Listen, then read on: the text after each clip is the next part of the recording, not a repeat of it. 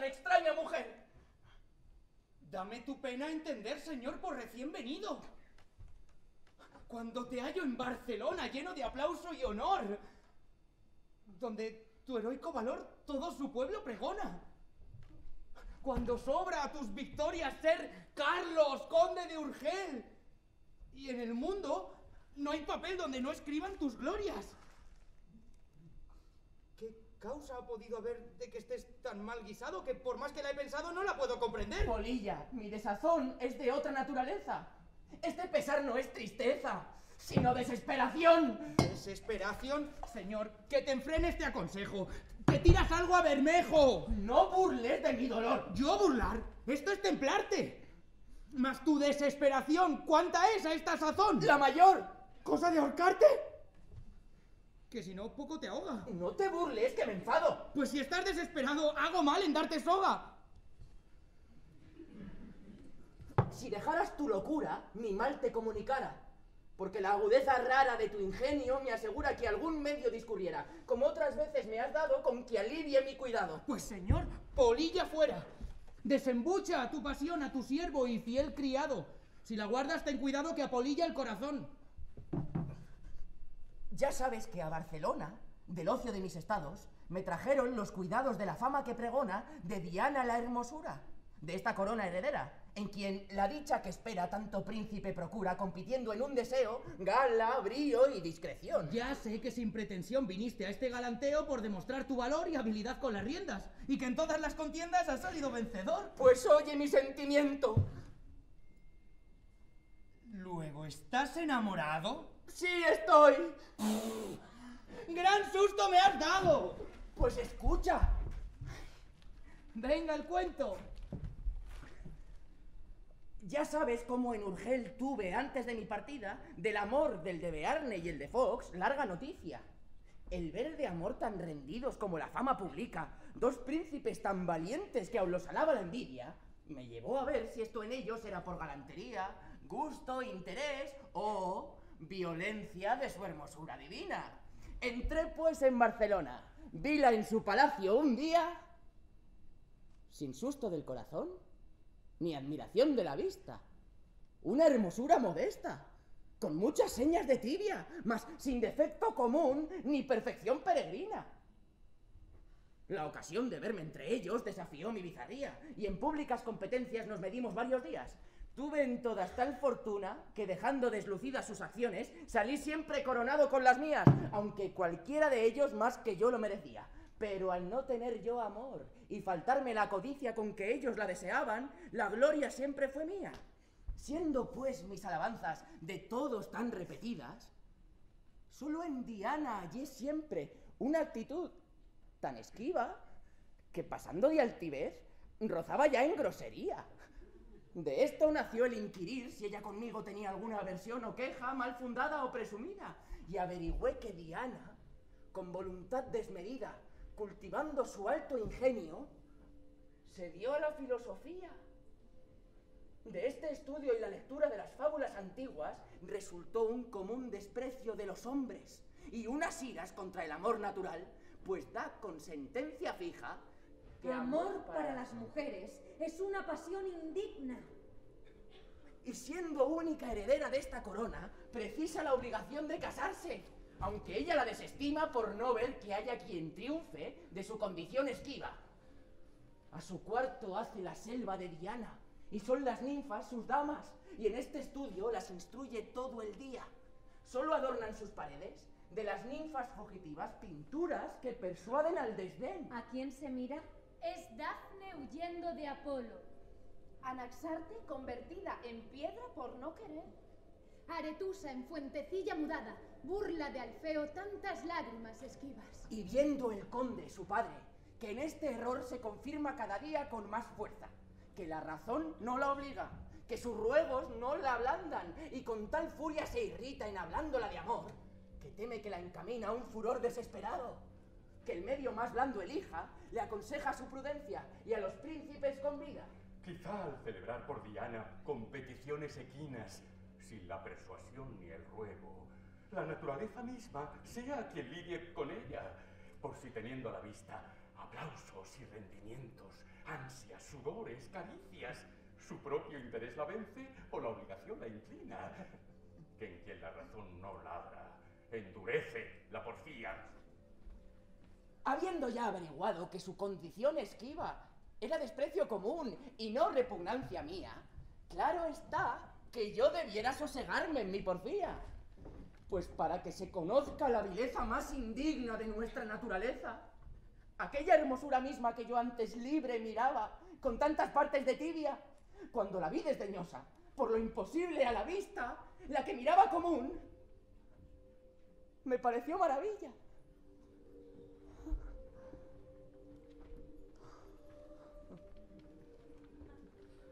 Oh, bajeza del deseo, vileza de la codicia que solo por privación de más valor la imagina. Cada vez que la miraba, más bella me parecía, e iba creciendo en mi pecho este fuego tan aprisa, que absorto de ver la llama, a ver la causa volvía y hallaba que era la nieve de su desdén, muda y fría. Traidor corazón, ¿qué es esto? ¿Qué es esto, aleves caricias? La que neutral no os agrada, ¿os parece bien esquiva? Con el desdén es hermosa, la que sin desdén fue tibia. ¿Qué es esto, amor? ¿Es acaso hermosa la tiranía? Pues ¿qué es esto? ¿Esto no es fuego? Sí, que mi ardor lo acredita. No, que el hielo no lo causa. Sí, que mi pecho lo publica. Pues ¿qué será esto? Esto es deseo.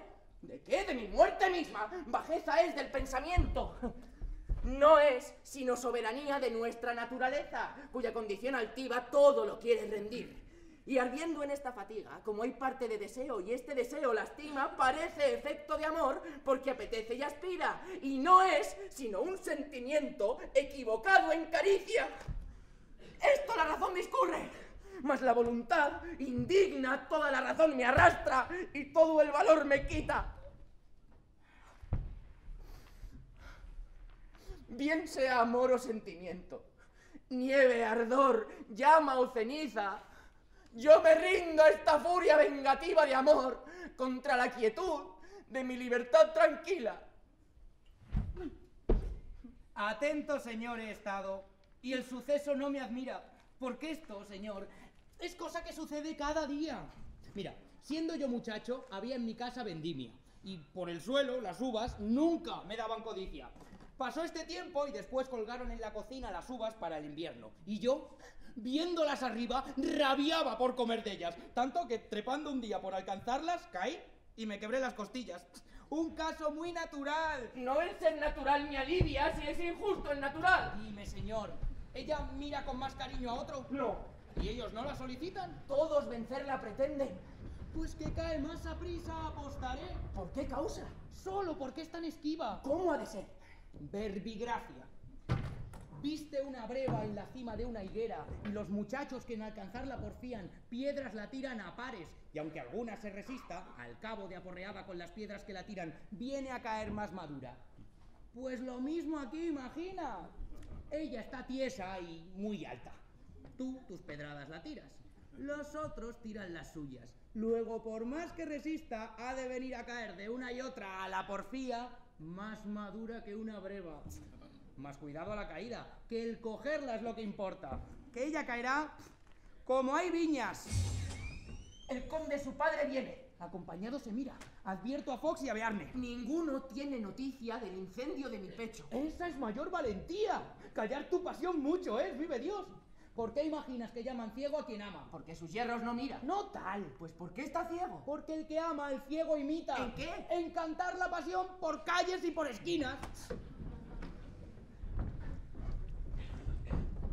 ¡Príncipes!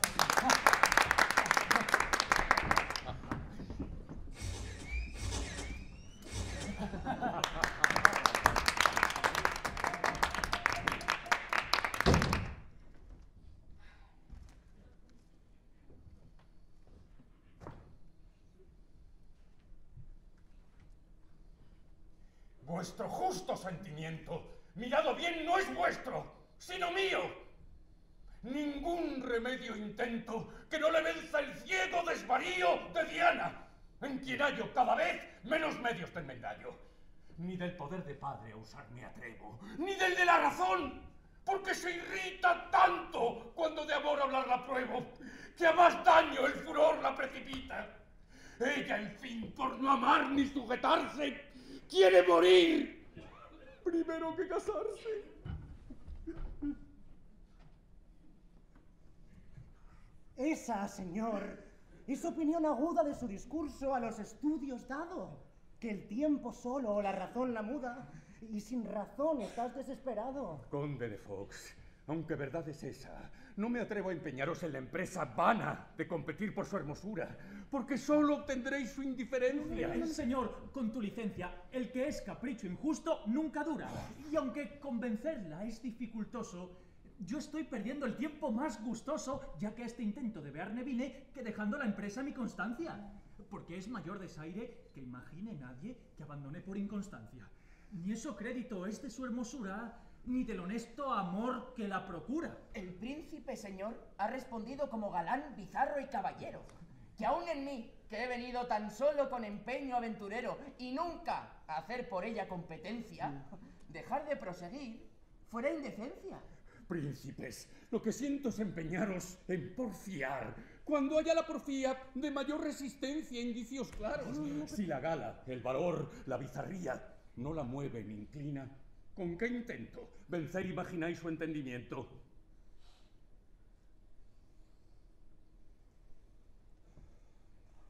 Señor, un necio a veces halla un medio que aprueba la razón. Si dais licencia, yo me atreveré a daros un remedio, con que aunque ella aborrezca su presencia, se le vayan los ojos hechos fuentes tras cualquiera galán de los presentes. Pues qué medio es el que has imaginado. Dedicarle victorias a una ingrata es poner ollas al que está empachado. El remedio es, ya que órdenes no acata, poner en una torre a la princesa, sin comer 4 días ni ver mesa. Y luego han de pasar estos galanes delante de ella, convidando a escote, el uno con 6 pollos y 2 panes, el otro con un plato de jigote, y a mí me lleve el diablo si los viere, y tras ellos corriendo no saliere. ¡Calla, loco, bufón! ¿Esto es locura? Ejecutes el medio, hagan la prueba. Sitien luego por hambre su hermosura y verán si los ojos no la lleva quien sacare un vestido de camino guarnecido de lonchas de tocino.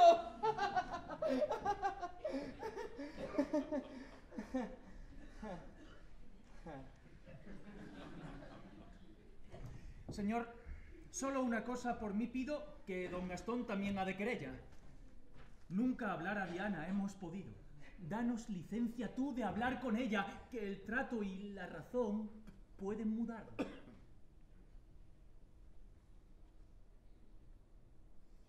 Aunque la ha de negar, he de intentarla. Pensad vosotros medios y ocasiones de mover su entereza, que a escucharos yo la sabré obligar con mis razones. ¿Qué es cuanto puedo hacer para ayudaros a la empresa tan justa y deseada de ver mi sucesión asegurada?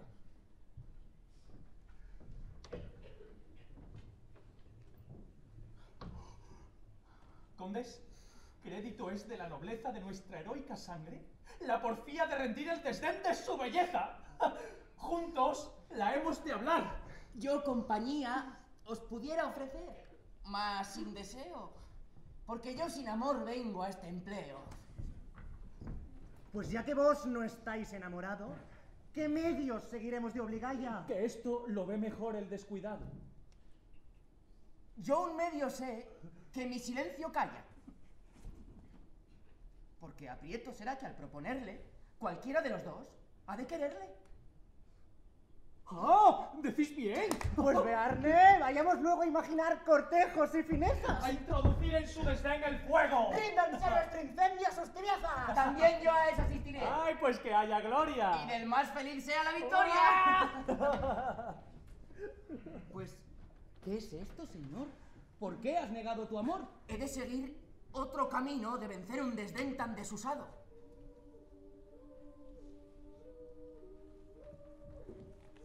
Ven, que yo te diré lo que imagino.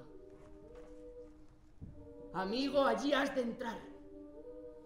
Un medio ayo. De aquella Troya habré de ser caballo. ¿Sabrás te introducir? Y hacer pesquisas. Yo polilla no soy, aquí me tienes. Me sabré introducir en sus camisas. Pues ya, mi amor, le doy los parabienes.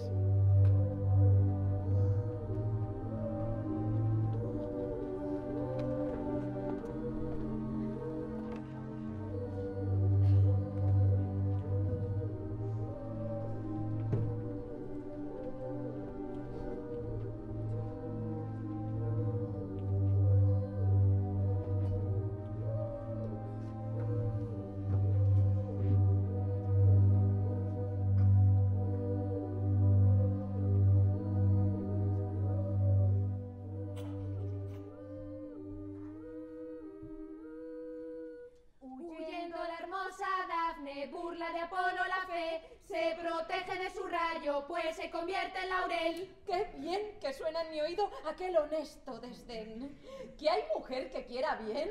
¿Que haya pecho agradecido? Que por error su agudeza quiera el amor condenar. O que lo quiera enmendar si lo erró naturaleza. Ese romance canta Fénisa, que quien lo hizo bien conoció el falso hechizo de esa tirana deidad.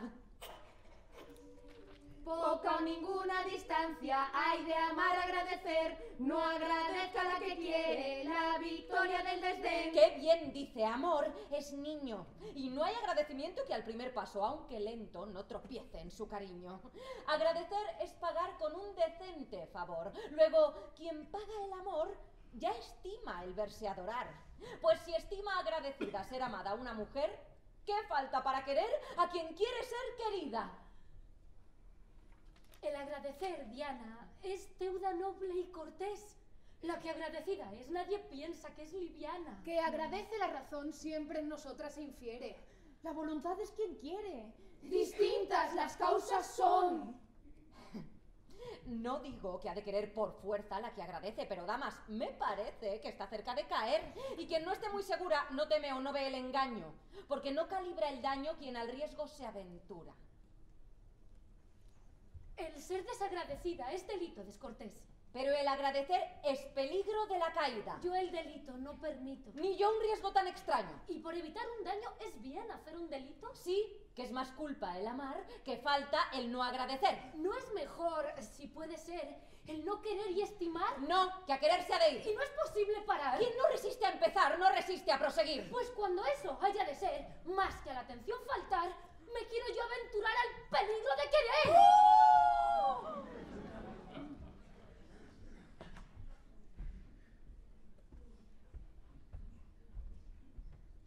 ¿Qué es querer?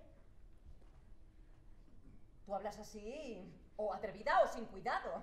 Sin duda te has olvidado que estás delante de mí. ¿Querer se ha de imaginar? En mi presencia, querer. Mas esto no puede ser. Vamos, Cintia, a recitar.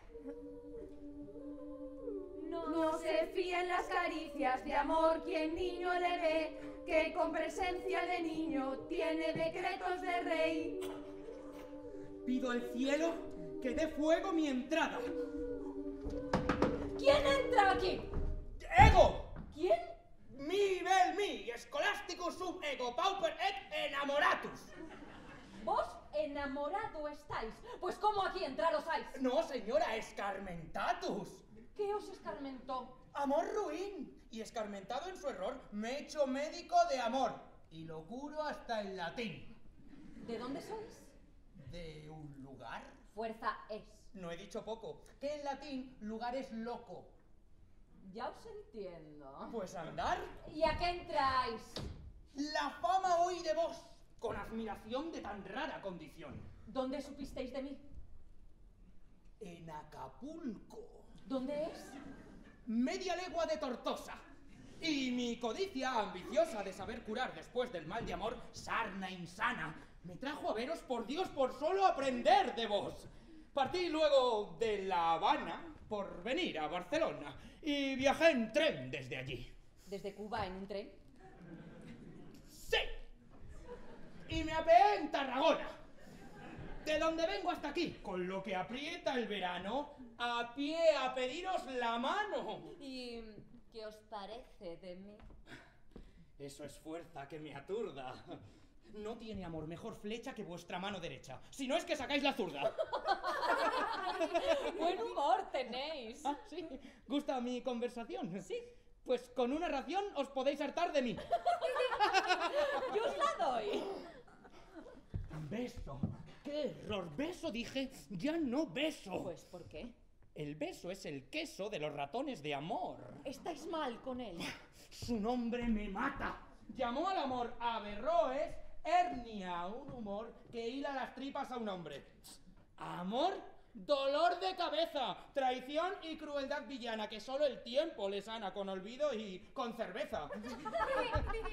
Amor es quita razón, quita sueños, quita bien, quita pelillos también, como Dalila a Sansón. Y las que él obliga a amar, todas acaban en quita. Francisquita, Mariquita, pues todas quieren quitar. ¿Cómo os llamáis? Caniquí. Caniquí, a vuestra venida estoy muy agradecida. Para las dueñas nací. Ya yo tengo introducción. Así en el mundo sucede. Lo que un príncipe no puede, yo he logrado por bufón. Si ahora no llega Rendilla Carlos, mucho arte no tiene. Pues ya introducida viene en su pecho la polilla. Con los príncipes tu padre llega, señora, acá dentro. ¿Con los príncipes? ¿Qué dices? ¿Qué intenta mi padre, cielos? Si es repetir la porfía de que me case, primero rendiré el cuello a un cuchillo. ¿Hay tal aborrecimiento de los hombres? ¿Es posible, damas, que el brío, el aliento del Diurgel no la arrebate? Es hermafrodita, pienso. ¡Gastón me lleva los ojos! Y a mí el caniqué. ¡En secreto! Príncipes, entrad conmigo.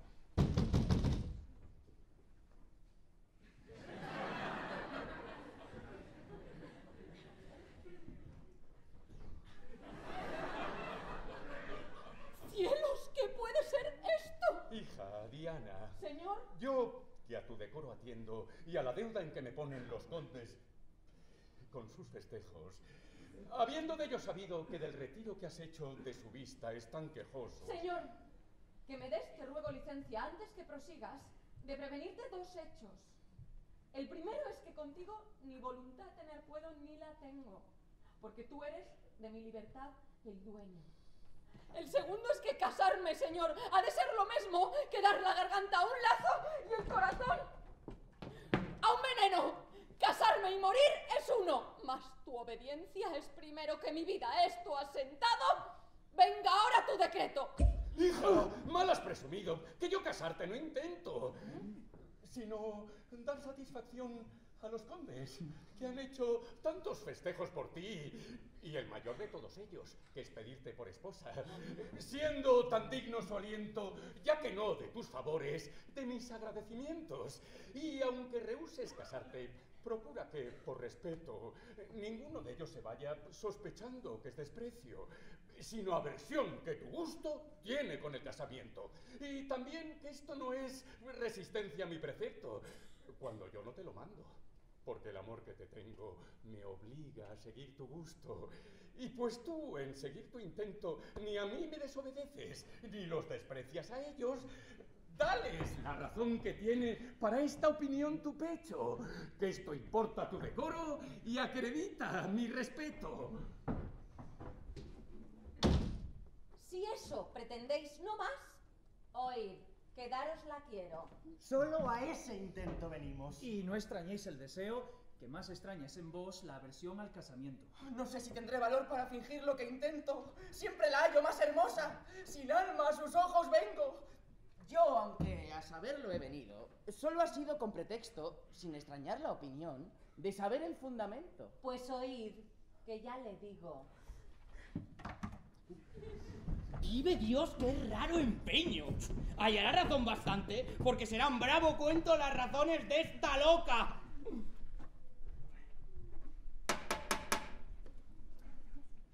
La historia da con el tiempo escarmiento a los futuros con los pasados ejemplos. Cuántas ruinas y destrozos, tragedias y desconciertos han sucedido en el mundo entre ilustres y plebeyos, todas nacieron de amor.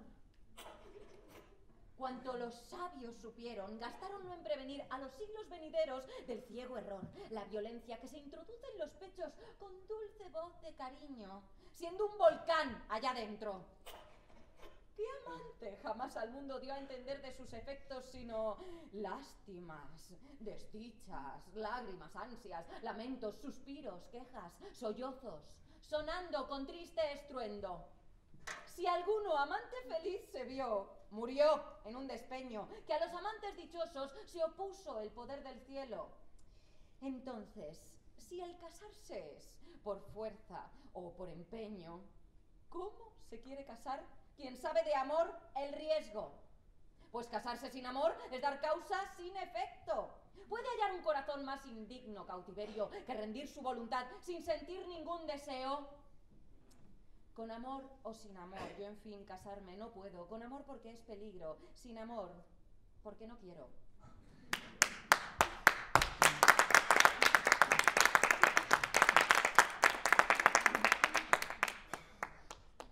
Dándome los dos licencias, responderé a lo propuesto. Por mi parte, yo os la doy.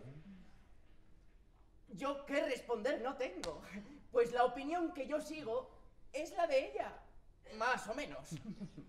La mayor guerra, señora, que hace el engaño al ingenio es estar siempre vestido de aparentes argumentos. La experiencia es la razón mayor que hay para venceros. Si vos os negáis al trato, estaréis siempre en el hierro, porque no cabe vivencia que venza vuestro recelo. Vos defendéis el desdén. Todos vencerle queremos. Vos decís que eso es razón. Permitíos al cortejo. Porque si es razón no amar, contra la razón no hay riesgo. Y si no es razón, es fuerza que os ha de vencer el tiempo, hacer escuela al desdén, donde en nuestro galanteo los intentos de rendiros han de ser los argumentos. Pues para que conozcáis que la opinión que yo llevo es hija del desengaño y del error vuestro intento, competid. Imaginad cuántos caminos y medios de conquistar a una dama tiene amor. Allá el ingenio, que desde ahora me permito a alabanzas y cortejos con el oído y los ojos, solo para convenceros de que no poder querer es natural en mi pecho. Pues si argumento ha de ser desde hoy nuestro galanteo, todos vamos a arguir contra el desdén y el despego. Cada uno un medio elija para lograr tal empeño. Veamos pues, caballeros, quién elige mejor medio. Yo voy a escoger el mío. Y de vos, señora, espero que habéis de ser contra vos el más agudo argumento.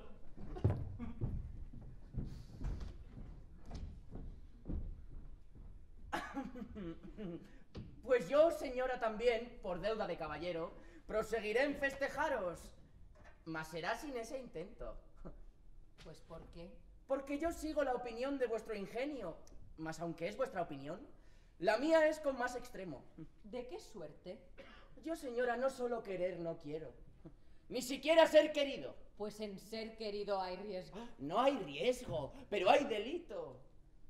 No hay riesgo, porque mi pecho tiene tan establecido el no amar en ningún tiempo, que si el cielo compusiera una hermosura de extremos y ésta me amara, no hallara correspondencia en mi afecto.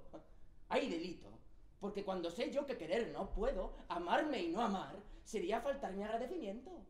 Y así yo ni ser querido ni querer, señora, quiero, porque temo ser ingrato, cuando sé yo que he de serlo. Luego vos me cortejáis sin amarme. Eso es muy cierto. ¿Pues para qué? Por pagaros la cortesía que os debo. ¿Y eso no es amor? ¿Amor? No, señora, esto es respeto. ¡Cuerpo de Cristo! ¡Qué lindo! Eso sí que escuece el ego. Si le echa de ese vinagre, veremos en poco tiempo qué bravo escabeche sale. ¿Habéis oído a este necio? ¿No es graciosa su locura? Soberbia es. ¿No será bueno enamorar a este loco? Sí, mas hay peligro en eso. ¿De qué? De que te enamores si no consigues tu empeño. Ahora eres tú más necia. Pues ¿cómo puede ser eso? No me mueven los rendidos y ha de arrastrarme el soberbio.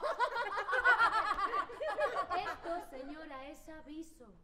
Pues ahora tengo el empeño de rendir su su vanidad. Nos alegraremos de ello. Reanudad la cortesía, que yo ahora os la agradezco con mayor estimación, pues sin amor os la debo. ¿Vos agradecéis, señora?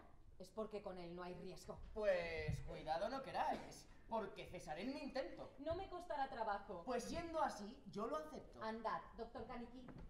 ¿Caniquí? Ahora soy médico. A mis pies habéis de verle. Así sea. Mas yo temo que se le trueque la suerte. ¡Dios lo quiera! ¡Te oiga el cielo! ¿Más oís? ¿Qué me queréis? Que si acaso os lleva el tiempo ¿A qué, señora? a querer, ¿Qué he de hacer? sufrir desprecios. ¿Y si en vos hubiese amor? Yo no querré. Así lo creo. Pues, ¿qué pedís? Por si acaso. Ese acaso está muy lejos. ¿Y si llega? No es posible. Supongo. Yo lo prometo. Eso pido. Bien está, quede así. ¡Que os guarde el cielo! Aunque me cueste trabajo, he de rendir a este necio. Señor, buena va la danza. ¡Polilla, yo estoy muriendo! Todo el valor empleado en callar mi fingimiento. Señor, llévalo adelante y lograrás tu trofeo.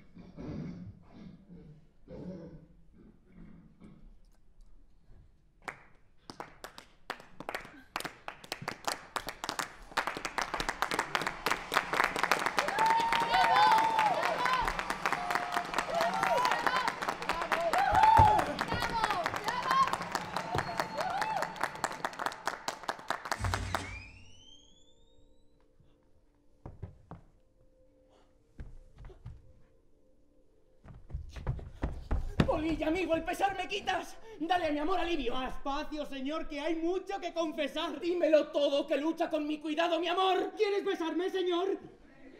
Apártate allá y escucha. Lo primero, esos bobazos, estos príncipes toquetes, presumiendo de jinetes, se están haciendo pedazos. Ellos gastan su dinero sin que con ello la obliguen, y de enamorarla siguen el camino carretero. Van muy mal, que esta mujer es un caballo que vuela, y si le dan con la espuela, más lejos la han de tener. Y es tan cierta esta opinión que con tu desdén fingido de tal suerte la has herido que ha pedido confesión. Y con mi bellaquería su pecho ha comunicado, al haberme imaginado doctor de esta teología. Para rendirte un invento siempre a preguntarme sale. Mira tú de quién se vale para tramarla, sargento. Yo dije con voz madura: si quieres escarmentarle, no tienes para obligarle medio como tu hermosura. Hazle un favor, dale bola de cuando en cuando al cuitado, y en viéndole enamorado, vuélvete y dile ¡a la cola! ¡Oh, oh, oh!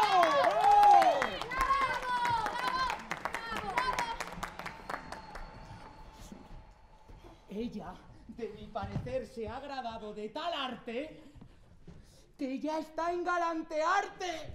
Mas ahora es menester que con ceño impenetrable, aunque parezcas grosero, siempre tú estés más entero que bolsa de miserable. ¿Y de eso qué ha de sacarse? ¡Que se pique esta mujer! Pues, ¿cómo puedes saber que con eso ha de picarse? ¿Cómo picarse? Eso es bueno. Si ella lo finge 10 días y tú de ella te desvías, te ha de querer al 11º, a los 12 ha de rabiar, y a los 13, me parece que aunque ellas estén sus 13, te ha de venir a rogar. Yo pienso que dices bien. Mas yo temo de mi amor que si ella me hace un favor, no sepa hacerla un desdén. ¿Qué más dijera una niña? ¿Y qué haré? ¡Mostrarte helado! ¿Cómo si estoy abrasado? ¡Bebe sorbete de piña!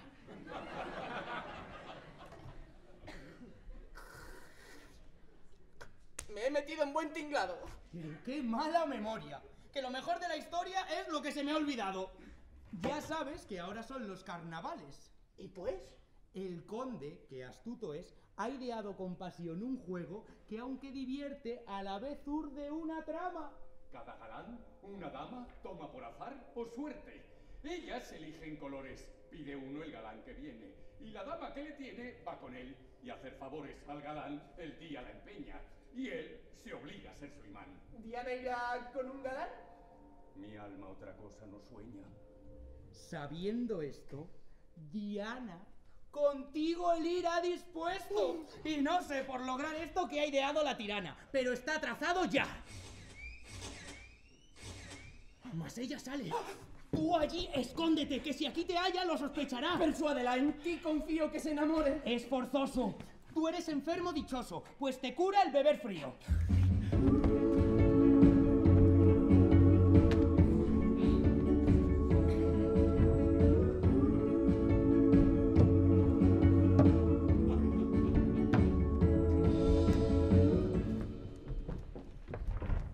¡Damas!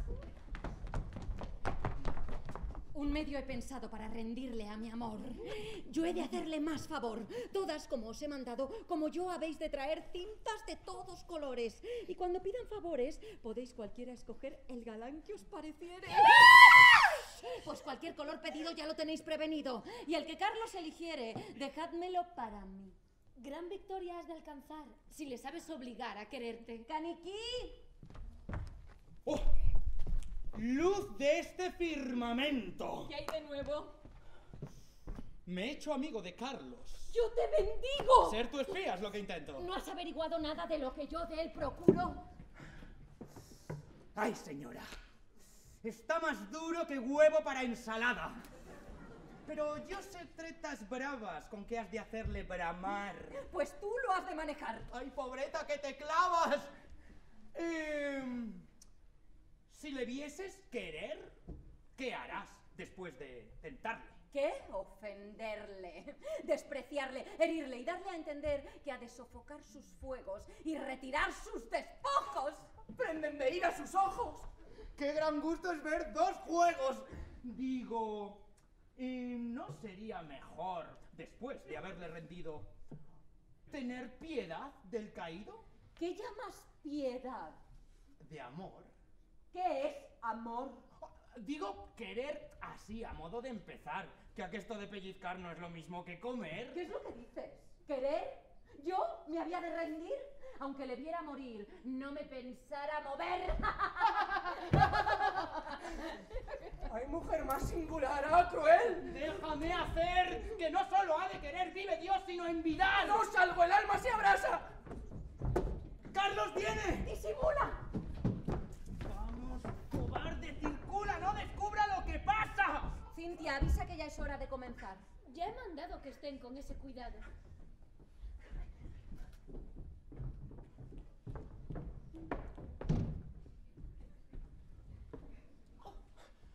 Y yo el primero, señora, vengo. Pues es deuda igual a cumplir mi obligación. Pues, ¿cómo es que sin pasión sois vos el más puntual? Como tengo el corazón sin los cuidados de amar, tiene el alma más lugar de cumplir su obligación. Hazle un favorcillo al vuelo por si más grato le ves. Eso procuro. Esto es hacerla escupir al cielo. ¿Mucho? No teniendo amor, me honra vuestra presencia. Gozaréis de mi asistencia sin hacerme ese favor. Mi visita es obligada, pues así lo ordena el juego. El favor da poco fuego. Está la yesca mojada. Luego, al favor que os hago no le dais estimación. Eso con veneración, mas no con amor lo pago. ¡Necio! Ni aun así le pagues. ¿Y qué hago, templa mi ardor, aunque es fingido el favor? Enjuágate y no tragues. ¿Qué le has dicho? Que al oído os agradezca tus favores. Bien haces. Estos señores es engañar a dos carrillos. Si yo a querer algún día me inclinase, fuera a vos. ¿Por qué? Porque entre los dos hay oculta simpatía. El llevar vos mi opinión es ser vos de mi sentir. Si tuviera que elegir, fuera a vos mi inclinación. Pues si hicierais mal. No hiciera, que sois galán. No es por eso. Pues ¿por qué? Porque os confieso que yo no os correspondiera. Pues si os vierais vos amar de una mujer como yo, ¿no me querríais? ¡Pues no! ¡Claro sois! ¡No sé engañar! Pecho heroico y valiente. Dale por esos lugares. Si tú no se la pegares, me la peguen en la frente. Mucho al enojo me acerco. Tal desahogo no he visto. Desvergüenza es, vive Cristo. ¿Has visto tal? Es un puerco. ¿Qué haré? Meterle en la danza de amor y a puro desdén quemarle. Tú dices bien, que esa es la mayor venganza. Yo estuve por más discreto. Pues ¿qué he hecho contra razón? Eso es ya desatención. No ha sido sino respeto. Y porque veáis que es error que haya en el mundo quien crea que el que ama galantea, escuchad lo que es amor. Amar, señora, es tener inflamado el corazón con el deseo de ver a quien causa esta pasión, que es la gloria del querer. Los ojos, que se prendaron de esa persona que vieron, al corazón trasladaron las esencias que cogieron y esta inflamación causaron. Su hidrópico ardor procura apagar de sus antojos la sed viendo la hermosura, mas crece la calentura cuanto más beben los ojos. Siendo esta fiebre mortal, quien corresponde al amor bien se ve que es desleal, pues le remedia el dolor dando más fuerzas al mal. Luego el que amado se viere no obliga a incorresponder si daña, como se infiere. Pues oíd cómo a querer tampoco obliga el que quiere. El que ama con fe más pura pretende de su pasión aliviar la pena dura mirando aquella hermosura que adora su corazón. Y esto mejor se percibe en quien despreciado está, pues aquel amando vive no por el gusto que da, sino por el que recibe. Luego si por su tormento el desdén siente quien ama, el que quiere más atento no quiere el bien de su dama, sino su propio contento. A su propia conveniencia dirige amor su fatiga. Luego es clara consecuencia que ni con amor se obliga, ni con su correspondencia. El amor es una unión de dos almas que su ser truecan por transformación, donde es fuerza que ha de haber gusto, agrado y elección. Luego, si el gusto es después del agrado y la elección, y esta voluntaria es, ya le debo estimación, si no amante, de cortés. Si vuestra razón sugiere que el que ama hace estimación, ¿por qué os ofende el que quiere? Porque yo tendré razón para lo que yo quisiere. ¿Y qué razón puede ser? Otra razón no prevengo más que quererla tener. Pues esa es la que yo tengo para no corresponder. ¿Y si acaso os muestra el tiempo que vence vuestra porfía? Siendo igual la razón nuestra, si se venciere la mía, no es muy segura la vuestra. ¡Señora! Nuestros relojes ya de ser hora dan señas. ¡Ya conde y príncipes vienen! Recordad bien mi advertencia de prevenir los colores. ¡Ah, señor, estad alerta! ¡Ay, polilla, lo que finjo toda una vida me cuesta! ¡Calla! Que de enamorarla te hartará salir con ella por la obligación del juego. Disimula que ya llegan.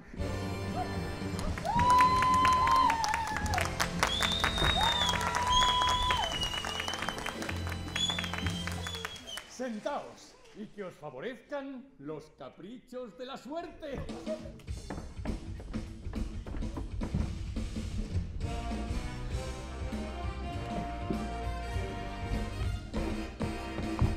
¡Abran paso al carnaval! ¡Vengan que el sarao comienza! Venid los galanes a elegir las damas, que por carnavales amor se disfraza. ¡Fararala, la! Dudoso vengo, señor, pues teniendo poca estrella, hoy dependo de la suerte. Aunque mi duda es la misma, al elegir el color me toca a mí que sea buena mi fortuna.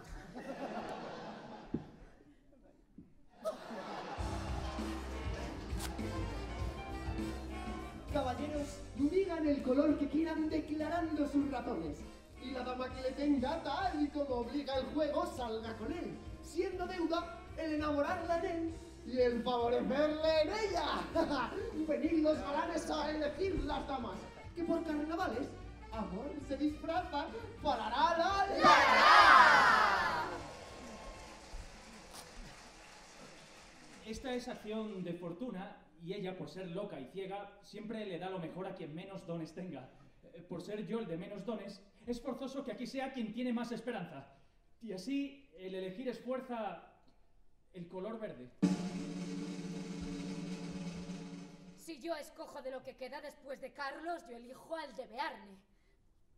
¡Yo soy vuestra! ¡Que tengo el verde!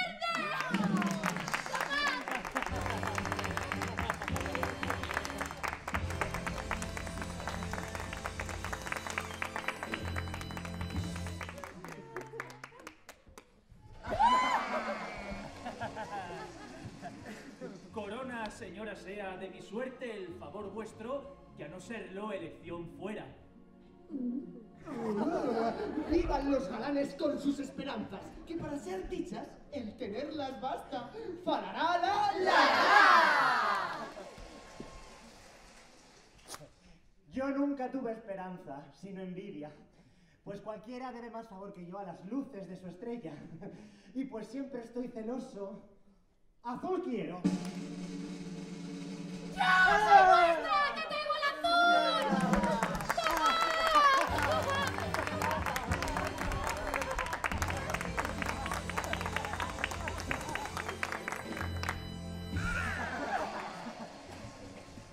Mudar de color pudiera.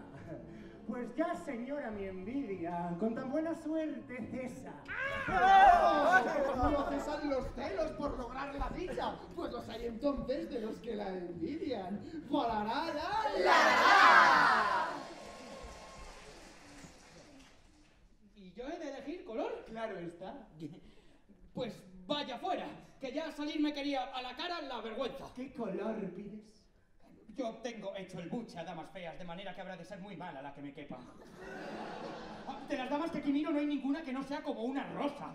Y pues yo la he de hacer mala por fuerza.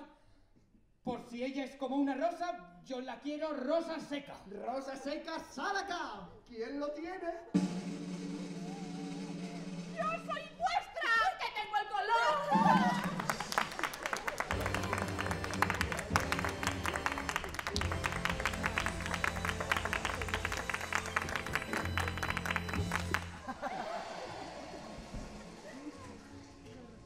Yo aquí he de favorecerla y ella mía de enamorarme.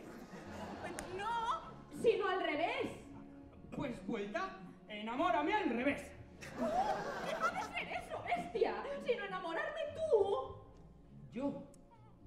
Pues toda la manteca hecha pringue en la sartén a tu blancura no llega. Ni con tu pelo se igualan las fibras de la bayeta. Ni 2 manos de jabón más que las tuyas blanquean. Ni 7 bocas hermosas, las unas tras otras puestas son tanto como la tuya. Y no hablo de pies y piernas porque no hilo tan delgado, que aunque yo con tu belleza he caído, no he caído, pues no cae el que no peca. Quien a rosas secas su elección inclina, tiene amor de rosas y temor de espinas. ¡Falarala, la! Y yo a elegir quedo el postrero. Y ha sido por la violencia que me hace la obligación de haber de fingir finezas. Y pues ir contra el dictamen del pecho es enojo y pena. Para que lo signifiquen, de los colores que quedan, pido el color nacarado. ¿Quién lo tiene? Yo soy vuestra, que tengo el nácar.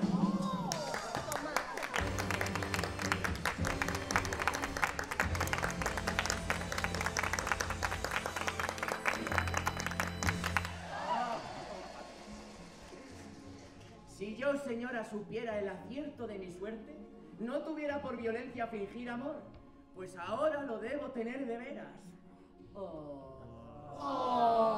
Ira significa el color de nácar. El desdén no es ira. Quien tiene iras, ama. ¡Farará, la, la! Guíe la música, pues, a la sala de las fiestas. Y ya, galanes y damas, vayan cumpliendo la deuda. Vayan los galanes todos con sus damas, que por carnavales amor se disfraza. ¡Farará, la!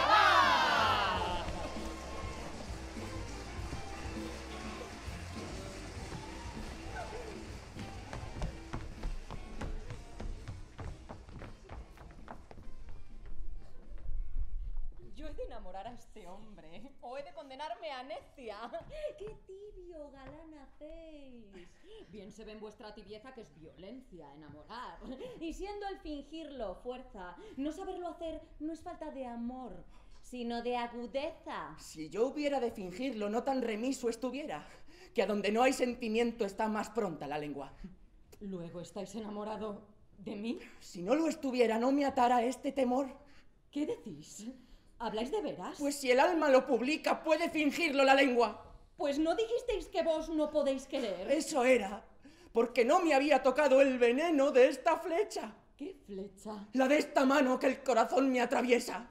Y como el pez que introduce su venenosa violencia por el hilo y por la caña, y al pescador pasma y hiela el brazo con que la tiene, a mí el alma me penetra el dulce, ardiente veneno que de vuestra mano bella se introduce por la mía y hasta el corazón me llega. ¡Albricias, ingenio mío, que ya rendí su soberbia! Ahora probará el castigo del desdén de mi belleza. En fin, que vos no imaginabais querer y queréis de veras. Toda el alma se me abrasa, todo mi pecho es centellas. Temple en mí vuestra piedad este ardor que me atormenta. ¡Ah! ¡Soltar! ¿Qué decís? ¡Soltar! ¡Yo favor! La pasión ciega para el castigo, os disculpa, mas no para la advertencia. A mí me pides favor diciendo que amáis de veras. ¡Cielos, yo me despeñé! Pero válgame la enmienda. ¿No os acordáis de que os dije que en queriéndome era fuerza que sufrieseis mis desprecios sin que os valiese la queja? ¿Luego de veras habláis? Pues vos no queréis de veras. Yo, señora. Pues se pudo trocar mi naturaleza. Yo querer de veras. ¿Yo? Jesús, qué error. ¿Eso piensa vuestra hermosura? ¿Yo amor? Pues cuando yo le tuviera de vergüenza le callara. Esto es cumplir con la deuda de la obligación del día. ¿Qué me decís? Yo estoy muerta. ¿Que no es de veras? ¿Que escucho? Pues ¿cómo aquí? A hablar no acierta mi vanidad de corrido. Pues vos, siendo tan despierta, ¿no conocéis que es fingido? Pues aquello de la flecha, del pez, del hilo y la caña, y decir que el desdén era... Pues eso es fingirlo bien. ¿O tan necio queréis que sea que cuando a fingir me pongo, lo finja sin apariencias? ¿Qué es esto que me sucede? ¿Yo he podido ser tan necia que me haya hecho este desaire? Corre fuego por mis venas. Mirad qué esperan, señora. Que a mí este error me suceda. Pues como vos... ¿Qué decís? ¿Qué iba a decir? ¡Ya estoy ciega! Poneos la máscara y vamos. No ha sido mala la enmienda. Así trata el rendimiento. ¡Ah, cruel! ¡Ah, ingrata! ¡Fiera! Cierto que sois muy discreto y lo fingís de manera que lo tuve por verdad. Cortesía ha sido vuestra el fingiros engañada. Ingenio y vista demuestra. No me engañéis, que no puedo admitir en vos simpleza. ¿Así me ha llamado tonta? Venid, pues, y aunque yo sepa que es fingido, proseguid, que hace a mí desde más fuerza la agudeza que el amor, y me halagáis más con ella. ¿No proseguís? No, señora. ¿Por qué? Me ha dado tal pena el decirme que os halago, que me ha hecho perder la senda del fingirme enamorado. Pues vos que perder pudierais en tenerme a mí halagada escuchando gentilezas. Arriesgarme a ser querido. ¿Y tan malos estuviera? Fuera cosa de morirme. Que esto escuche mi belleza. Pues vos presumís que yo puedo quereros. Vos mesma decís que la que agradece está de querer muy cerca.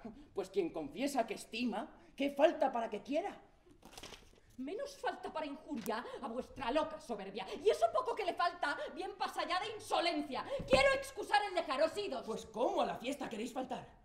¿Puede ser sin dar causa a otra sospecha? Ese riesgo a mí me toca. Decid que estoy indispuesta, que me ha dado un accidente. Luego con eso licencia me dais para no asistir. Si os mando que os vais, no es fuerza. Me habéis hecho un gran favor.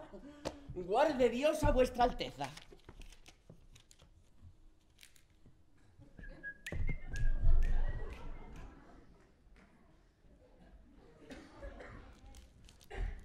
¿Qué es esto que por mí pasa? Tan turbada estoy, tan ciega, que si encontrara algún medio de derrotar su soberbia a costa de mi decoro, comprara la diligencia. ¿Qué es esto, señora mía? ¿Cómo se ha aguado la fiesta? Me ha dado un accidente. Si es cosa de la cabeza, 2 parches de tacamaca, un buen masaje en las piernas y, si es posible, un emplaste. Que no es esa mi dolencia, sino mal del corazón. ¡Jesús! Para esa molestia sangrarte y purgarte puedo. Y echarte unas sanguijuelas, 2 docenas de ventosas y al instante estarás buena. ¡Caniquí! Yo estoy herida de no vencer la tibieza de Carlos. Pues eso dudas. ¿Quieres que por ti se pierda? Pues ¿cómo se ha de perder? Haz que firme una hipoteca. Pero, de veras hablando, tú, señora, ¿no deseas que se enamore de ti? Toda mi corona diera por verle morir de amor. ¿Y eso es cariño o tema? ¿A ti te gusta el Carlillos? El Carlillos. Yo soy Peña. Para abrazarle a desprecios, a desaires y a violencias lo deseo solo. ¡Tape! Aún está verde la breva. Mas ella madurará como hay muchachos y piedras. ¿A él le gusta oír cantar? Sí, la música le eleva. Tú has de hacer por mí una cosa. ¿Qué? Abierta hallarás la puerta del jardín. Yo con mis damas estaré allí y sin que él sepa que es pactado, cantaremos. Tú has de decir que le llevas porque nos oiga cantar, diciendo que aunque le vean, a ti te echarán la culpa. Tú has pensado buena treta, porque en viéndote cantar se ha de hacer una jalea. Pues ve a buscarle al momento. Le llevaré con cadena. Bien, voy me presta al jardín. Pues ponte como una Eva, para que caiga este Adán. ¡Ya espero! ¡Enhorabuena! Que tú has de ser la manzana y yo seré la culebra. Señores, que estas locuras han de haciendo una princesa. Y es que las locuras son como un plato de cerezas, que en tirando de la una, las otras se van tras ella. ¡Polilla, amigo! ¡Carlos! ¡Ven, te cuento! Y pues, Razones hay de estar contento. pues tú, ¿qué has entendido? Que para enamorarte me ha pedido que te lleve al jardín, donde estará ella más hermosa y brillante que una estrella cantando con sus damas, que como te ve duro y arrogante, ablandarte pretende con el cante. ¿Eso hay? Es muy extraño. Mira si es necedad de buen tamaño y si está ya harto ciega, pues esto hace y de mí a fiarse llega.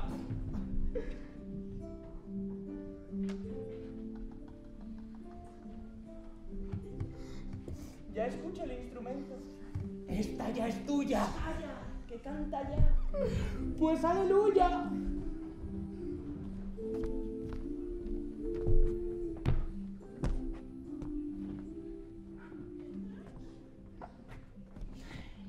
Vamos, señor. ¿Qué dices? ¡Que yo muero! Deja eso a los pastores de la Arcadia y vamos allá, que esto es primero. ¿Y qué he de hacer?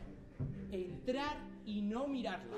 Y disfrutar con la abundancia bella de las flores. Y aunque ella se haga rajas cantando, no escucharla, porque se abrase. ¡No podré emprenderlo! ¿Cómo no? ¡Vive Cristo, que has de hacerlo! O te tengo que dar con esta daga que traigo para eso. Que esta llaga se ha de curar con escozor. No intentes eso, que no es posible que lo allanes. Señor, tú has de sufrir para que sanes, que toda el alma tienes ya podrida. ¡Otra vez cantan! ¡Oye, por tu vida! ¡Válgame el cielo! ¡No en eso tiempo pierdas! Atendamos, que luego entrar podremos. Allá, desde más cerca escucharemos. ¡Anda con la leona! ¡Oye primero! ¡Has de entrar, vive Dios! ¡Oye! ¡No quiero! ¡Ah!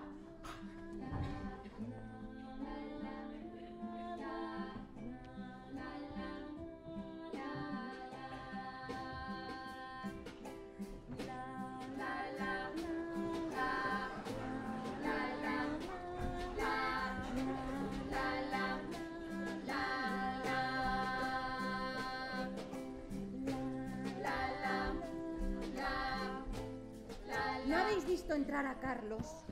No solo no lo hemos visto, más ni aun de que venir pueda, en el jardín hay indicio. Laura, da cuenta si viene. Ya yo, señora, lo miro. Aunque arriesgue mi decoro, he de vencer a ese esquivo. Cierto, que estáis tan hermosa que ha de faltarle el sentido si te ve y no se enamora. ¡No, señora, ya le he visto! ¡Está en el jardín! ¿Qué dices? ¡Que con caniquí ha venido! Pues volvamos a cantar. Empezad todas conmigo.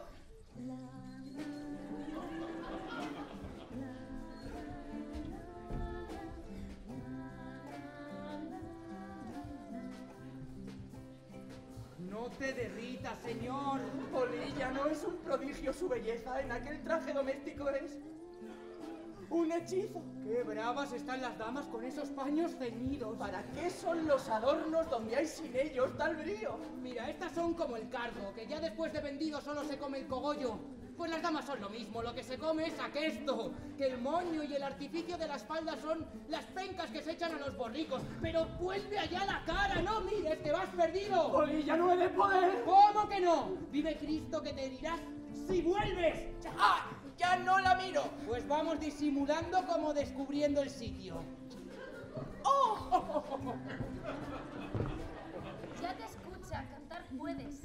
Así vencerle imagino.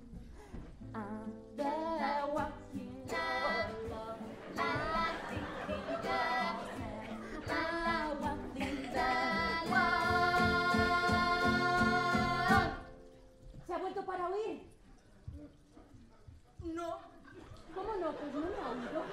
¿Puede ser porque está lejos? En toda mi vida he visto más bien compuesto jardín. Sigue con eso que es lindo. El jardín está mirando. ¿Qué es esto? Este hombre está sin sentido. Cantemos alto para que se vuelva a oírnos.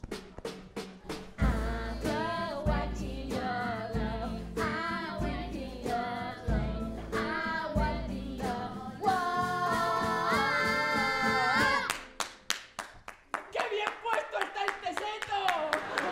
¡Bien podado y bien pulido! Harto más pulido es eso.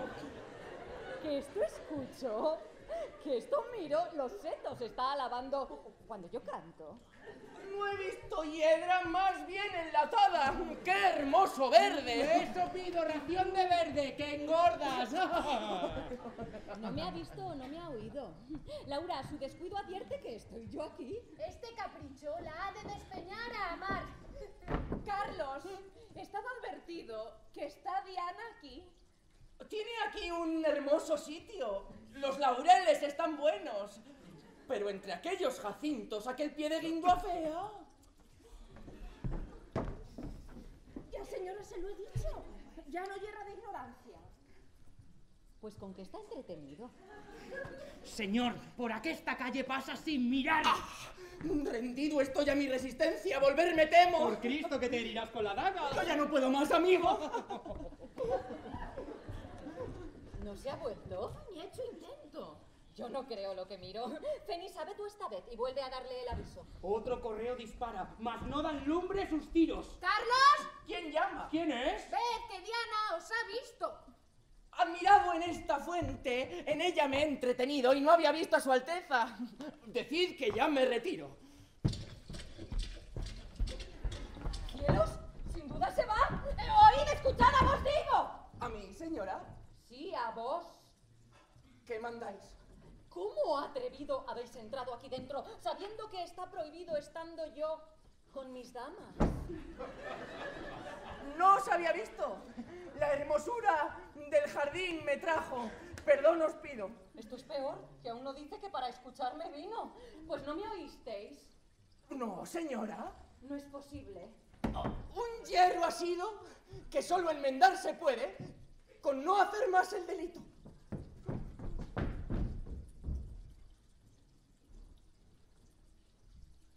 Señora, este hombre es un tronco. ¡Déjame! ¡Que sus desvíos el sentido han de quitarme! ¡Laura, esto va ya perdido! Si ella no está enamorada de Carlos, ya va camino. ¡Cielos! ¿Qué es esto que veo? Un Etna es cuanto respiro. ¿Yo? ¿Despreciada? ¡Eso es! ¡Su alma se incendia, da brincos! ¡Caniquí! ¡Señora mía! ¿Qué es esto? Este hombre no vino a escucharme. ¡Sí, señora! ¿Y por qué no nos ha oído? ¡Señora, es loco de atar! Pues, ¿qué respondió o qué dijo? Es vergüenza. Dilo, pues. Que cantabais como niños de escuela y que no quería escucharos. ¡Eso ha dicho! Sí, señora. ¡Hay tal desprecio! ¡Es un bobo! ¡Estoy sin juicio! ¡No hagas caso! ¡Estoy mortal! ¡Es un bárbaro! Eso mismo ha de obligarme a rendirle si muero por conseguirlo. ¡Buena va la danza, alcalde! Este hielo ya es granizo.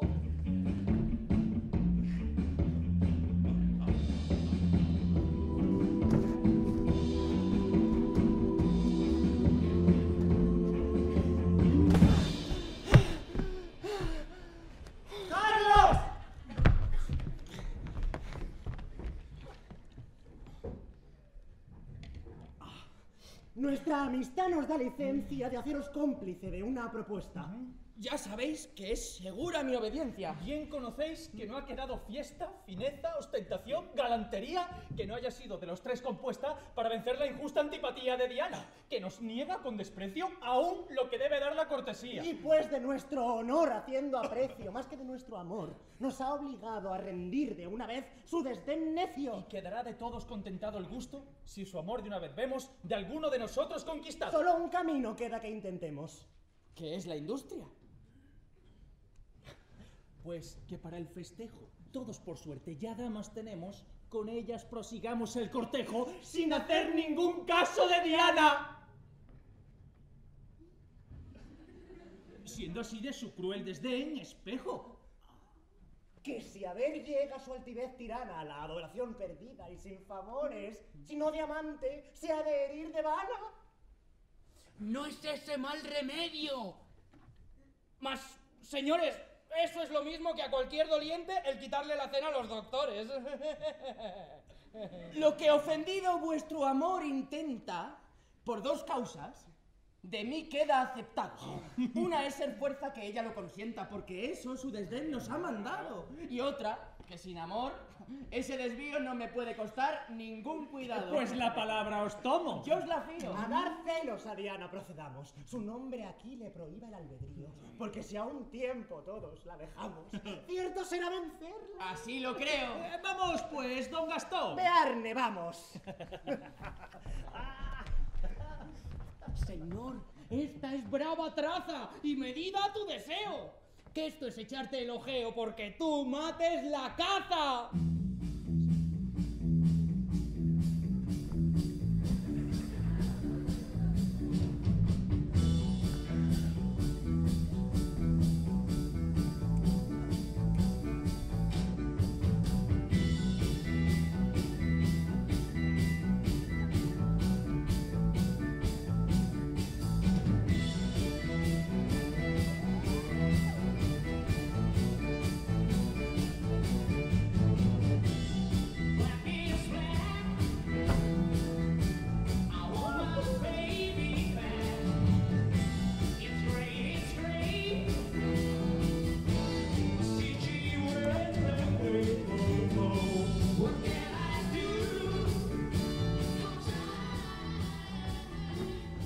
¡Polilla, mujer terrible! ¡Que aún no quiera tan picada! Señor, ella está abrasada, mas rendirse no es posible. Ella te quiere, señor, y dice que te aborrece, mas lo que ira le parece es quinta esencia de amor. Porque cuando una mujer de los desdenes se agravia, bien puede llamarlo rabia, mas es rabiar por querer. Cada instante anda pensando cómo vengar su congoja, mas no temas que te coja, que ella te dará bien blando. ¿Qué dice de mí? Te acusa. Dice que eres un Grosero, desatento, majadero. Y yo, que entiendo la musa, digo, señora, es un loco, un sucio, y ella después vuelve por ti y dice... No es que ni tanto, ni tampoco. En fin, porque sus desvelos no se logren, yo imagino que ahora toma otro camino y quiere picarte a celos. Tú firme y vendrá a tu ruego. ¿Por qué? Porque aunque se enoje, quien cuando siembra no coge va a pedir limosna luego. Esto es, señor, evidencia. Lope, el fénix español de los ingenios El Sol, lo dijo en esta sentencia. Quien tiene celos y ofende, ¿qué pretende? La venganza de un desdén. Y si no le sale bien... Vuelve a comprar lo que vende.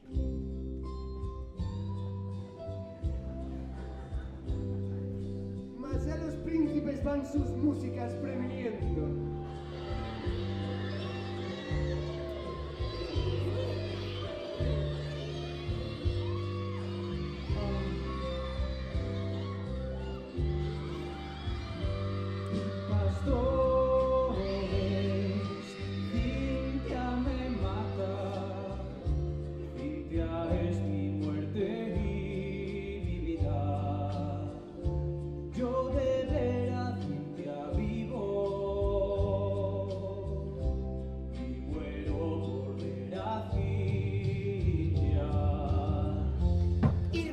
Pretendo. ¿Con eso juego te dan? ¡Diana viene! Pues cuidado y escápate. ¡Me voy luego! Vete, que si nos ve el juego perderemos lo envidado. Cintia, Cintia, Cintia, Cintia. ¡Tanta Cintia! Es el reclamo del bearnés. Finezas necias. Todo esto es echar especias al guisado de mi amo. Por no ver estos rituales de que a sus damas alaben, deseo yo que se acaben de una vez los carnavales. Eso ya es rigor tirano. Deja, señora, querer si no quieres, que eso es ser el perro del hortelano. Pues no es cosa muy cansada oír músicas precisas de Cintias, Lauras, Fenisas, cada instante. Si te enfada ver tu nombre en verso escrito, ¿qué han de hacer? Sino cintiar, laurear y fenisar, porque dianar es delito. Y el bearnés tan fino está con Cintia, que está en su pecho, que una gran décima ha hecho. ¿Y cómo dice? Allá va. Cintia el mandamiento quinto quebró en mí como saeta. Cintia es la que a mí me aprieta y yo soy de Cintia el cinto. Cintia y cinta no es distinto, y pues Cintia es semejante a cinta, soy fino amante, pues traigo cinta en la liga. Y esta décima la liga, cintor, el representante.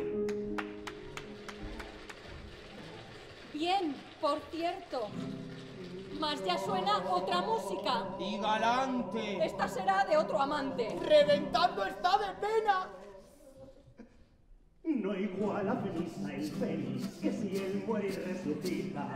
Felisa da vida y mata, más que el Fénix es Felisa, más que el Fénix es Felisa.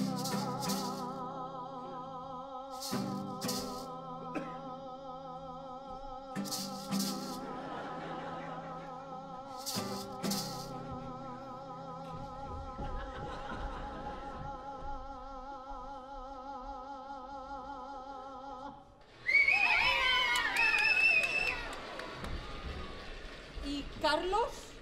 ¿No me pudiera dar música a mí también? Si él llegara a querer bien, sin duda se te atreviera, mas él no ama, y tú el concierto de que te dejase hiciste, con que al punto que dijiste, ¡id con Dios!, vio el cielo abierto. Que lo dije así, confieso, mas él insistir debía, que insistir es cortesía. Pues antes no decía eso. Todos vienen con sus damas. ¿Y Carlos viene con ellos? Señores, si esta mujer, viendo ahora este desprecio, no se rinde a querer bien, ha de ahorcarse como hay credo.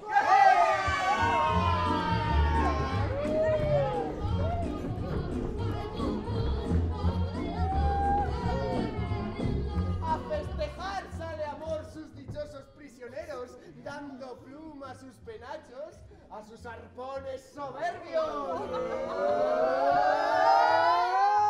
Príncipes, para picarlas el último intento. Mostrarnos finos importa. Mi fineza es el despego.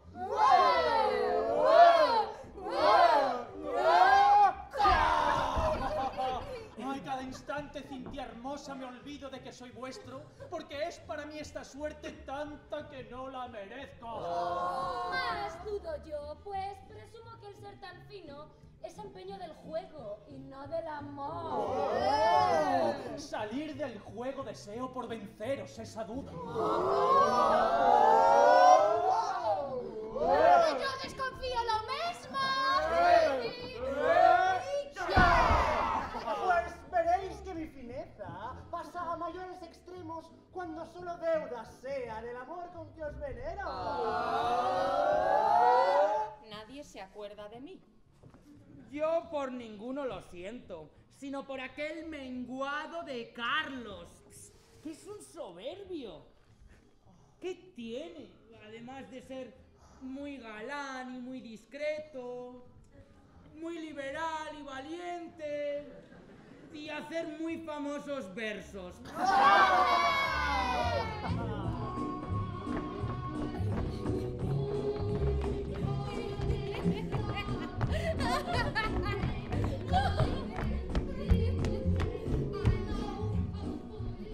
Conde de Fox, no perdamos tiempo para los festejos que tenemos prevenidos. Sigamos el dulce acento que nuestra dicha celebra. Yo seré imán de sus ecos.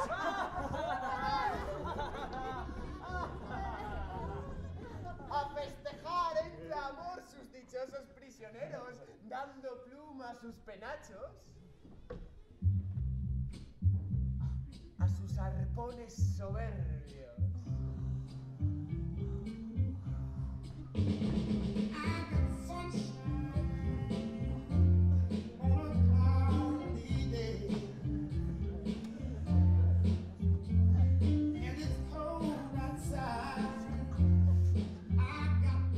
¡Qué tiernos van!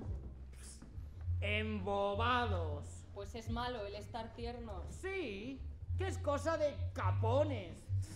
Y Carlos se va con ellos. Solo de él siento el desdén. Pero de abrazarle a celos es esta buena ocasión. ¡Llámale tú! ¡Oh! ¡Caballero! ¿Quién me llama? A propinquatio a parlandu. ¿Con quién? Mecum. Pues para eso me llamas cuando ves que voy siguiendo este coro enamorado. ¡Vos enamorado! Bueno. ¿Y de quién lo estáis? Señora, también yo aquí dama llevo. ¿Qué dama? Mi libertad, que es a quien yo galanteo. Cierto que me había dado gran susto. Bueno va esto. Ya está más allá de Illescas para llegar a Toledo. La libertad es la dama. Buen gusto tenéis, por cierto. En siendo gusto, señora, no importa que no sea bueno. Que la voluntad no tiene razón para su deseo. Pero ahí no hay voluntad.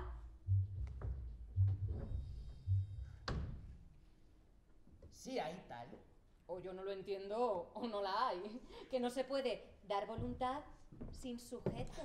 El sujeto es el no amar, y voluntad hay en esto, pues si quiero no querer, ya quiero lo que no quiero. La negación no da ser, que solo el entendimiento le da al ente racional un ser fingido y supuesto, y así es esa voluntad, pues sin causa no hay efecto. Vos, señora, no sabéis lo que es querer, y así en esto cumplido será deciros que ignoráis el argumento. No ignoro tal, que el discurso no precisa los efectos para conocer las causas, pues sin la experiencia de ellos las ve la filosofía, pero yo ahora lo entiendo con la experiencia también.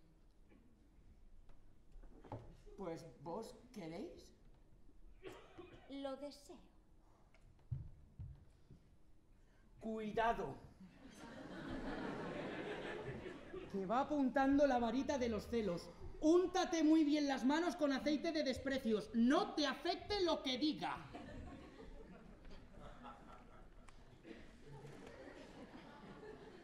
De oíros estoy suspenso.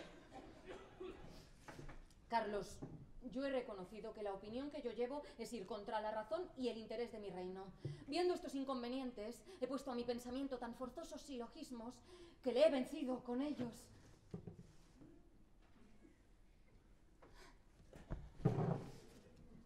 determinada a casarme, ha cedido al fin mi ingenio al poder de la verdad, que la nube de aquel hierro le había quitado al alma la luz del conocimiento.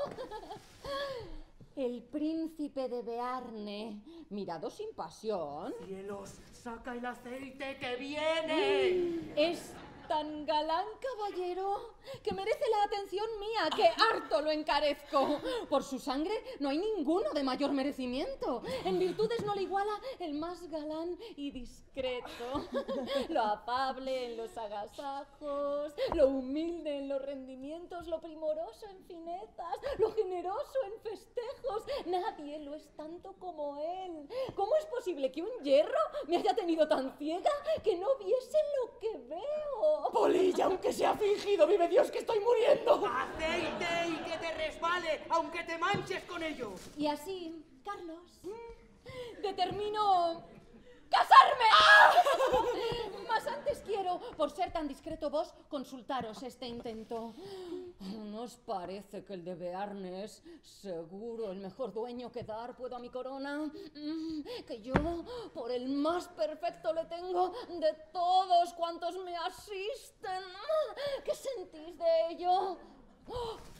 Parece que os demudáis. ¿Extrañáis mi pensamiento? Bien, he logrado la herida que del semblante lo infiero, todo el color ha perdido. Eso es lo que yo pretendo.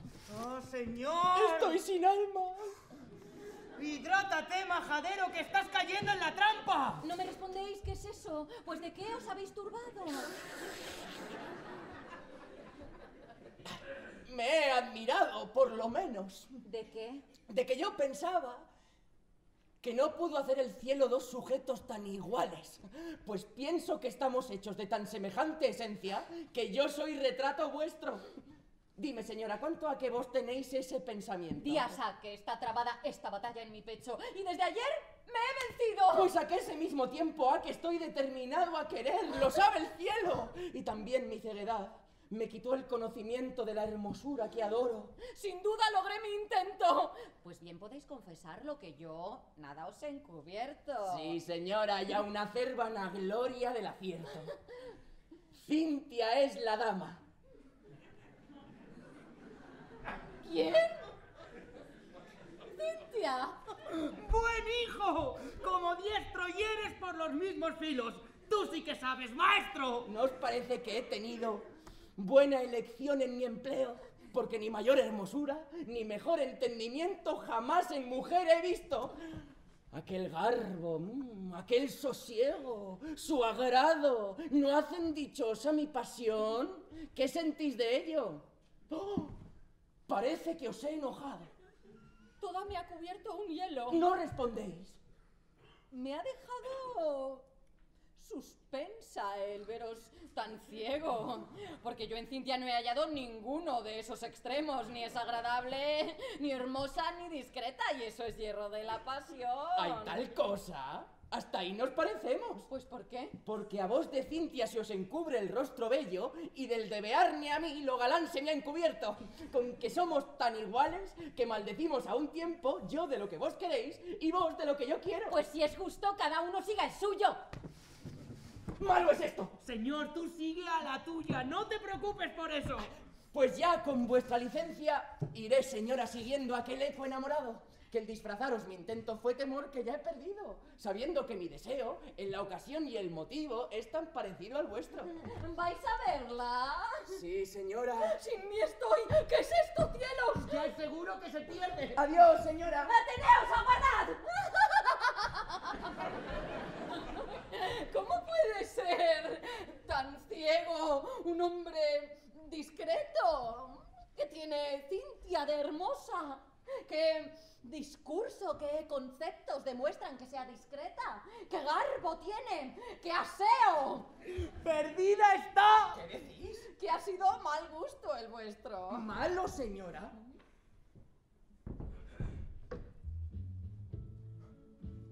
Allí va Cintia. Miradla aún de lejos y veréis cuántas razones da su hermosura a mi acierto. Mirad en lazos prendido aquel hermoso cabello. Y si es justo que en él sea yo el rendido y él el preso, Mirad en su frente hermosa cómo junta el rostro bello, bebiendo luz a sus ojos, sol, luna, estrellas y cielo. Y en sus dos ojos mirad, si es digno y dichoso el hierro que hace esclavos a los míos, porque yo por ellos muero. Mirad el sangriento labio, que fino coral vertiendo, parece que se ha teñido en la herida que me ha hecho. Aquel cuello de cristal, que por ser de garza el cuello, al cielo de su hermosura osa llegar con el vuelo. Aquel talle tan delgado, que yo pintarle no puedo porque es el más delicado que todos mis pensamientos. Yo he estado ciego, señora, pues solo ahora lo veo.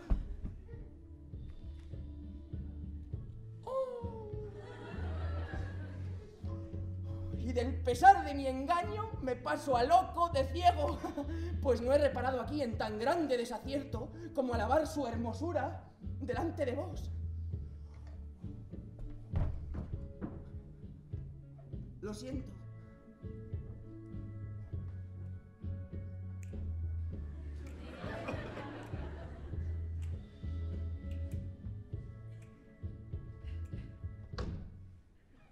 ¿Qué es esto, dureza mía? Un volcán tengo en mi pecho. ¡Alto! Ya cayó la breva y dio en la boca por hierro. ¡Caniquí! Señora mía, ¿hay tan grande atrevimiento? ¿Por qué con él no embestiste y destrozaste a este necio toda la cara a arañazos? Yo pierdo el entendimiento. Pues pierde también las uñas. Yo arrastrada de un soberbio. Yo rendida de un desvío. Yo sin mí. Oh, señora, creo que eso parece querer. ¿Qué es querer? Serán torreznos. ¿Qué dices? Digo, de amor. ¿Cómo amor? No, sino huevos. Yo, amor. Pues, ¿qué sientes tú? Una rabia y un tormento, no sé qué mal es a que esté. Venga el pulso y lo comprobaremos. ¡Déjame! No me enfurezcas, que es tanto el furor que siento que aún a mí no me perdono. Señora mía, vive el cielo, que se te ponen azules las venas y es mal agüero. ¡Ay, de aquello que se infiere! ¿Qué es? Pujamiento de celos. ¿Qué dices? Loco, villano, atrevido, sin respeto. ¡Celos yo! ¿Qué es lo que dices? ¡Vete de aquí! ¡Vete presto! ¡Señora! ¡Vete, atrevido, o haré que te arrojen luego de una ventana! ¡Agua va! Me voy, señora, al momento que no soy para vaciado.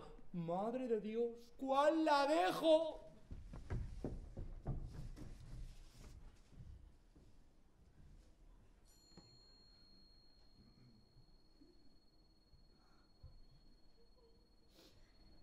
¿Fuego en tu corazón? No, no lo creo. Siendo de mármol, en tu pecho helado pudo encenderse. No, miente el cuidado.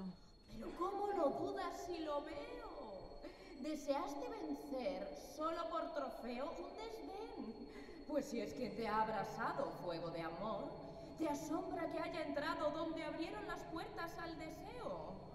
De este problema no viste el indicio, pues para prender el fuego en otra casa lo hiciste y en la tuya hizo su oficio. No admire, pues, tu pecho lo que pasa, que quien quiere incendiar un edificio suele ser el primero que se abrasa. Gran victoria conseguido si mi dicha es cierta ya. Oh, mas aquí Diana está. A vuestras plantas rendido, señora, perdón os pido de venir tan arrojado con la nueva que me han dado, que yo pienso que aún es poco siendo vuestro el venir loco de un favor imaginado. No os entiendo, ¿habláis conmigo? ¿Qué favor decís? Señora, el de Urgel me ha dicho agora que de él ha sido testigo, y que yo el triunfo consigo de ser vuestro. Necio fue, si os dijo lo que no sé, y vos si lo habéis creído. Ya lo dudó mi sentido, mas quien lo creyó es mi fe. que como milagro fuera de vos el tener piedad, os negara el ser deidad si mi amor no lo creyera. ¿No es en vos atrevimiento creeros digno de mi amor? No, que vos con el favor podéis dar merecimiento. Y en esto mi pensamiento, antes que en mí el merecer, creyó de vos el poder. ¿Y él os ha dicho ese error? Sí, señora. Esto es peor que lo que acaba de hacer, porque supone estar yo despreciada y el amante. Pues al principio, al instante, el aviso le llevó. Que él nunca lo hiciera, ¿no? Si a mí me quisiera bien. Señora, yo el modo erré de aceptar vuestro favor. Para que sea mejor, enmendando el hierro, iré a hablar al conde y diré todo cuanto os he querido. Le rogaré agradecido que interceda en mi pasión y que me otorgue el perdón de haber andado atrevido.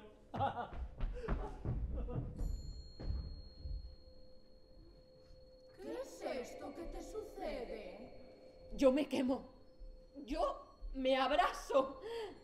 Mas si es venganza de amor, ¿por qué su rigor extraño?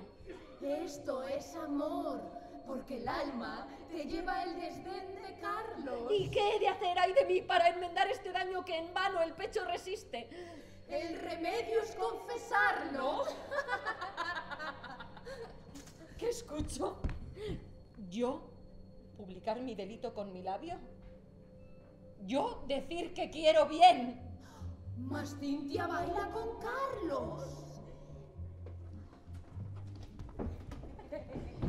¡Laura! ¡Laura, no creo mi dicha! Pues la tienes en tu mano. Lógrala, aunque no la creas. Diana, el justo agasajo que por ser tu sangre yo te he debido, ahora aguardo. Carlos, señora, me pide por esposa, y en él gano un logro para el deseo, para mi nobleza un lauro. Enamorado de mí, pide, señora, mi mano. Solo tu favor me falta para la dicha que aguardo. ¿No me responde, señora? Estaba Cintia mirando de qué modo es la fortuna en sus inciertos acasos. Yo, de su desdén herida, procuré rendir a Carlos. Le obligué con atenciones, hice finezas, en vano. Siempre en él hallé un desvío. Y sin buscarle tu halago, lo que huyó de mi deseo se va a rendir a tus brazos. Yo estoy ciega de ofendida. Y el favor que me has rogado que te dé, te pido yo para vengar este agravio. Llore, Carlos, tu desprecio. Sienta en su pecho tirano la llama de tu desvío, que yo en el suyo me abrazo. Véngame de su soberbia, que te halle su amor de mármol, que pene, rabie y padezca de tu desdén, y llorando sufra. Señora, ¿qué dices? Si él conmigo no es ingrato, ¿por qué de dar yo un castigo a quien me hace un agasajo? ¿Por qué me apremias a hacer lo que tú estás condenando? Si en él su desdén no es bueno, también en mí será malo. Yo le quiero y él me quiere. ¿Qué es quererle? Tú de Carlos amada, yo despreciada. Tú con él casarte, cuando del pecho se está saliendo el corazón a pedazos. Tú, logrando sus cariños, cuando su desdén helado volviendo efecto la causa, abrasa mi pecho a rayos. Primero viven los cielos, fueran las vidas de entrambos, asunto de mi venganza, aunque con mis propias manos sacara a Carlos del pecho, donde a mi pesar ha entrado, y para morir con él, matará en mí su retrato. ¿Pero qué digo, ay de mí? Yo así mi decoro ultrajo. Miente, mi labio atrevido, miente. Mas él no es culpado, que si está loco mi pecho, ¿cómo ha de estar cuerdo el labio? Mas yo me rindo al dolor. Si a ti te pretende Carlos, si da amor a tu descuido lo que niega a mi cuidado, cásate con él y logra casto amor en dulces lazos. El ser querida una dama de quien desea no es lauro, sino dicha de su estrella. Y cuando yo no la alcanzo, no se infiere en que no tenga en mi hermosura y mi aplauso partes para merecerlo, sino suerte para hallarlo. Y pues yo no la he tenido para lo que he deseado, lógrala tú, que la tienes. Dale de esposa la mano y triunfe tu corazón de sus rendidos halagos. ¿Enlace? ¿Pero qué digo? ¿Que me estoy atravesando el corazón? No es posible resistir a lo que paso. Toda el alma se me abrasa. ¿Para qué? ¡Cielos, lo callo! ¡Le quiero! ¡Ah!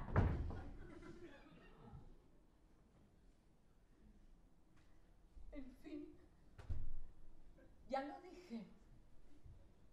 Y a ti te lo he confesado a pesar de mi decoro.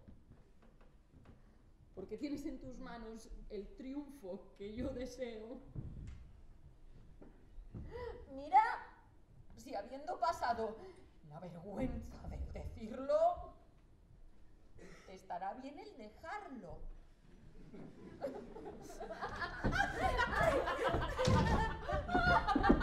¡Jesús! El cuento del loco tal cual. ¿Aquí está pasando? ¿Qué dices, Laura? ¿Qué dices? Viendo prohibido el plato, Diana se aitó de amor y del desdén ha sanado. Pues, ¿qué he de hacer? ¿Qué, señora? Asegurarlo. Y al de Bearne, que es fijo, no soltarle de la mano hasta ver en lo que para. ¡Calla, que aquí viene Carlos! Las unciones del desprecio, señor, la vida le han dado. ¡Gran cura hemos hecho en ella! Si es cierto, gran triunfo alcanzo. Haz cuenta que ya está sana porque queda babeando. Has sabido, si me quiere. ¿Cómo querer? Por San Pablo, que me vine huyendo de ella porque la vi querer tanto que temí que me echase el resto y me destruyese. ¿Carlos? Cintia hermosa. Vuestra dicha logra ya triunfo más alto que el que en mi mano pretende. Vuestro descuido ha triunfado del desdén, que no ha vencido en Diana el agasajo de los príncipes amantes.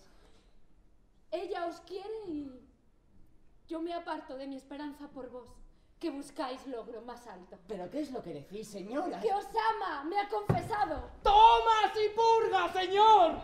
No hay en la botica emplasto para las mujeres locas como un parche de maltrato.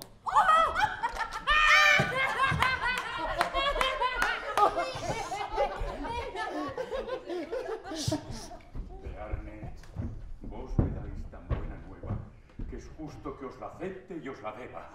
En cuanto a mi persona, pago en daros mi hija y mi corona.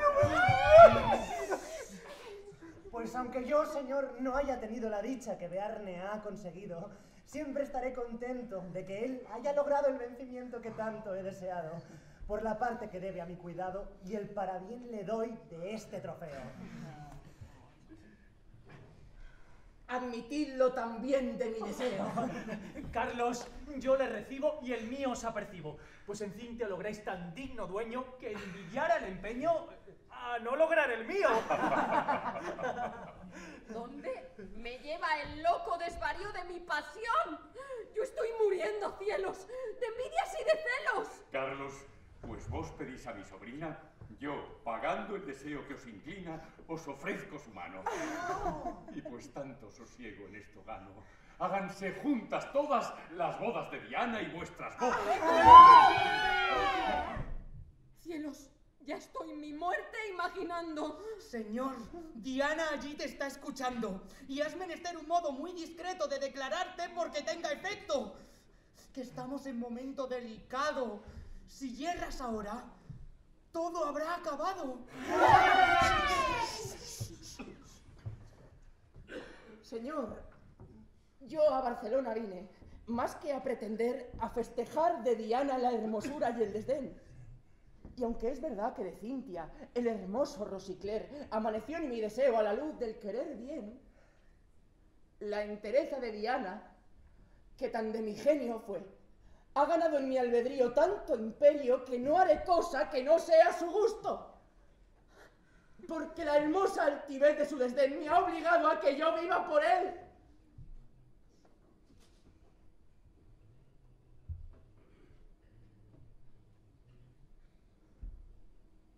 puesto que haya pedido mi amor a Cintia, ha de ser, siendo así su voluntad, pues la mía suya es. Pues, ¿quién duda que Diana de eso muy contenta esté? ¡Eso lo dirá su Alteza! ¡Por hacerme a mi merced!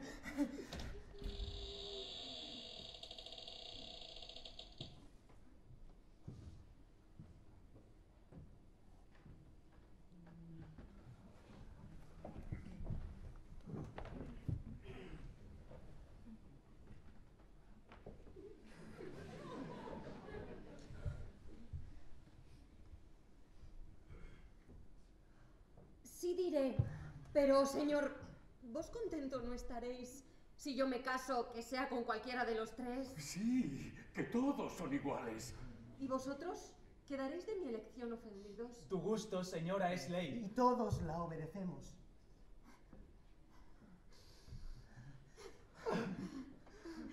¡Padre! ¡Bearne ha de ser! Quien dé a mi prima la mano.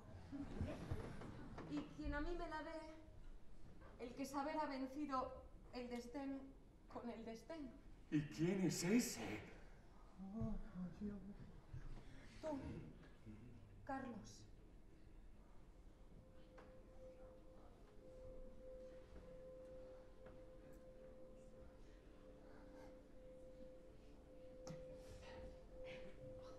Dame ya los brazos, pues. Y mi bendición os caiga por siempre jamás. ¡Amén!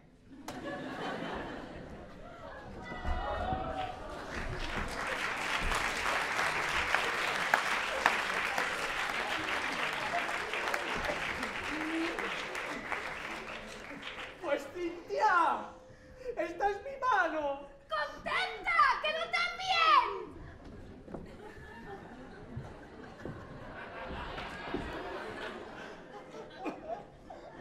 ¡Felisa! ¡Aquí está la mía! ¡La recibo con placer! Pues tú, Caniqui, eres mío. Laura, lo has pensado bien. Que no soy sino polilla.